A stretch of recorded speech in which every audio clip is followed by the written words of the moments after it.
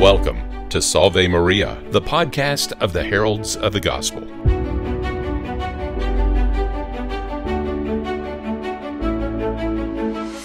Why we should attend Mass on Sundays.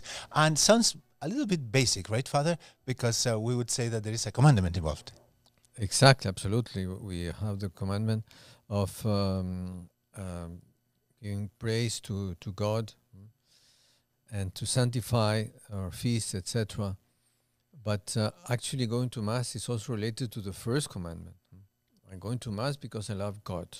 But this has a tremendous impact in our lives, in the life of the family, in the life of society, etc. Because in a certain sense we can say that in the same way that I have to go to the doctor to be healthy, if I have a problem I need to go to the doctor. In the same way you can say I have to go to church, I have to go to Mass if I want to be spiritually healthy.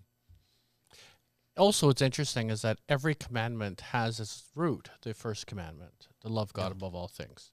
So honor your father and mother is based on the idea of loving God first. You can't properly honor your father and mother if you don't love God.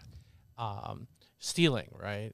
It's if you love God first, you won't steal. Everything is in function of that. It's a hierarchy of commandments or words, a decalogue, right? Of 10 words spoken by God. What's really important is that it's the commandment that God gave us for our own health too.